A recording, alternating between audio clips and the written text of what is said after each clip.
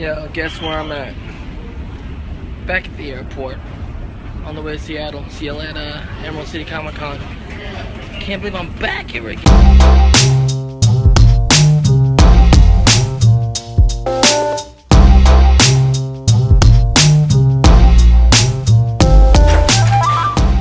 We did it. We're here.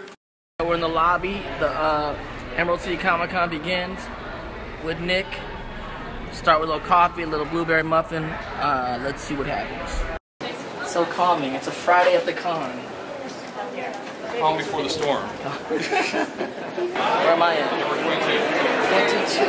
Pass around here. Hey, you guys. Good morning. What's up? All right, we gotta get you on Snapchat then. Snapchat. It all begins. Check out the folks. What's up, you guys? Emerald City Comic Con. Let's go.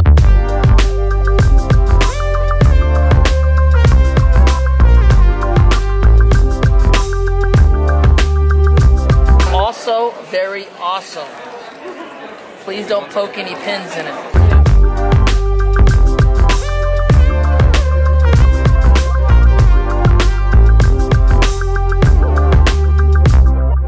On a little break, Nick, we've been signing our asses off. People saying, yo, what's up, y'all? How y'all doing? But we're just hanging out, take a little lunch break and to walk the floor and see what's going on. Roll with us. Yeah, there's some people out here. There are people out here walking around. Craziness. I'm shopping around at cons. I kind of like never know what I'm looking for until I see it. Although Nick says he wants a Pokemon hat. If I can find any League of Legends things, I'm gonna get something. I got you. You got? I saw a Jinx shirt earlier. I seen a picture of it. I need that fucking Jinx shirt. The Jinx shirt is essential. Drake, what's up, man? Nothing much.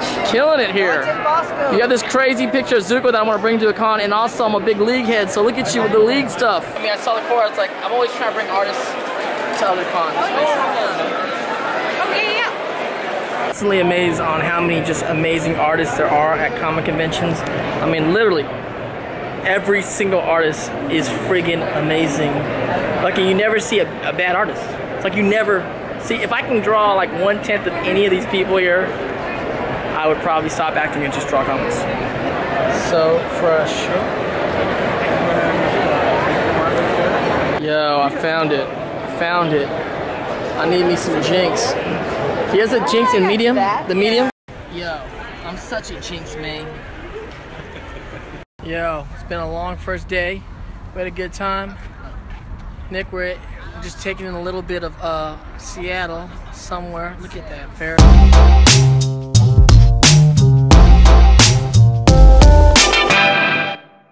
Day 2, me and Nick ventured out of the hotel for breakfast. I got myself a brie. Paris. We're walking around. Where are we going? We're in the back. We're in the back. We're in the back hallway of the convention center. We're in the back hallway of the convention center on the way to an interview. Look at the sunshine. There's sunshine out there today, Roy. I know, ain't that depressing? We ain't gonna get to play in that sun. Emerald City Comic Con. Keep it rolling. This is our guest. He's the artist formerly known as Rufio, as I'm sure a lot of you would know. Rufio's super. I had you as a toy. I had your toy. I was in your bedroom? Did you have the Happy Meal? What? No, I didn't. There was a that Happy part. Meal. Yeah, of course.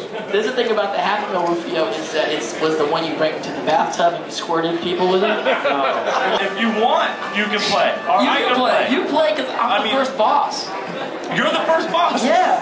So you're going to fight yourself? No, I mean... So you have played them? You do that? Yeah, I mean, not in decades. I'm not good. Yeah, I know. Just at least get... What is going on here? Dude.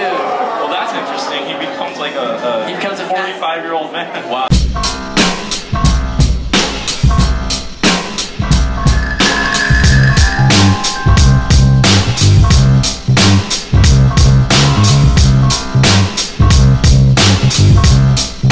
I have a special treat. Here we go. Secret, secret, secret, secret. Oh, yeah. There it is. This right here, what's your name? Caitlin. Caitlin is older than you. I know. For sure. I know, actually, only by a couple of years. Y'all don't understand about this movie. A lot of lessons to be learned in this movie. Dude, 2 extreme days in one car. I know, I heard him, and I was like, no.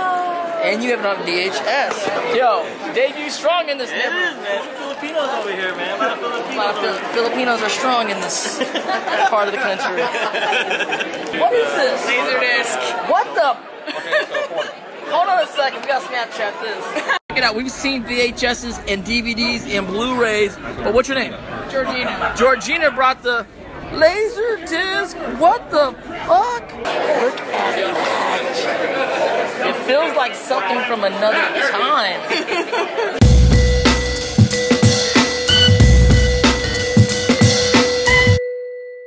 We just ate. We gotta go to the party. Whose party are we going to? My party? I don't know if it's my party. I'm on the flyer. We're going to a party.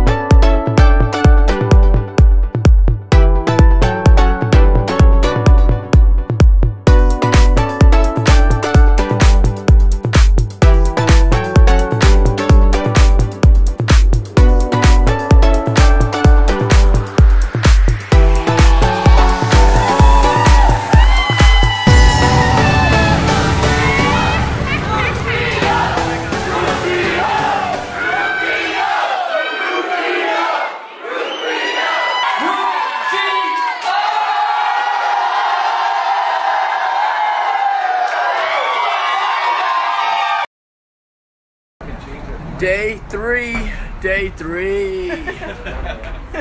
Day 3. The haze has shown itself.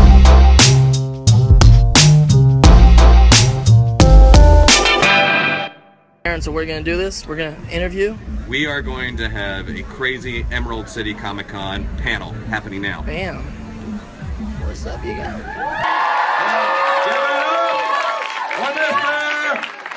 Dante! Basco!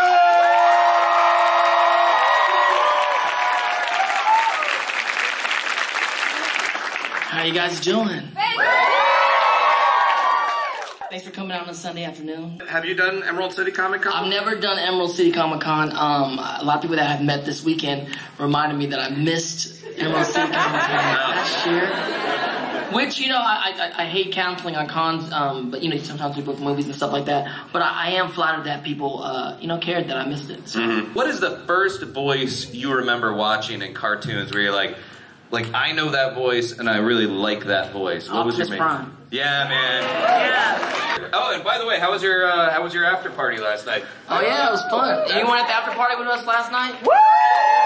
Dead Poets Society is one of my favorite movies growing up. Me too. Yeah, me too. So, being with him in the makeup trailer in the morning, outside of him being crazy and zany, we would just spend hours talking about poetry and his favorite poets and my favorite poets. And he gave me a gift of Leaves of Grass at the end of the shoot, and really supported me as a poet. And so I become at that time I started writing a lot of poetry. I ended up starting a poetry venue in my living room, which became the inspiration, which became Deaf Poetry Jam on HBO, and is now the largest poetry venue in the country in Los Angeles. Yeah. I always attribute a piece of that to, you know, the support of Robin Williams. Very cool. Thanks. Thank you. And you also continue that with your blog. I mean, you've been doing this. I do. You put out a lot of poetry through that. Yeah, I do, and especially this is a National Poetry Writing Month, and the challenge this month is like 30 poems in 30 days, and I am. I didn't do one yesterday. You're a little behind. I'm a little behind. I noticed, yeah. But I got one. I'll write this one for that. It goes to the cosplayers at the comic convention. I commend you for paying attention, staying up all night. From the wig to the belt, even got the shoes right. A poem for my friend who doesn't even bend, but his heart's as big as the rest of them. Plus, he always has my back, makes me laugh because he's funny. And when he told me that his girlfriend turned into the moon, all I could say was, "That's rough, buddy." Sometimes The feeling of what could have been is so much stronger than what actually happened because the memory of perfection lasts longer.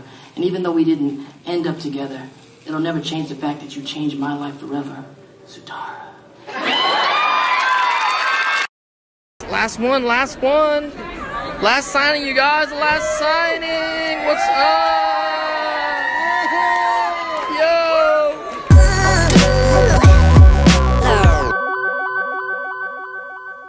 Chat the last joint. This, we did it. We did it. We're at the end of the line. All weekend long, and it's Kira and Sherilyn.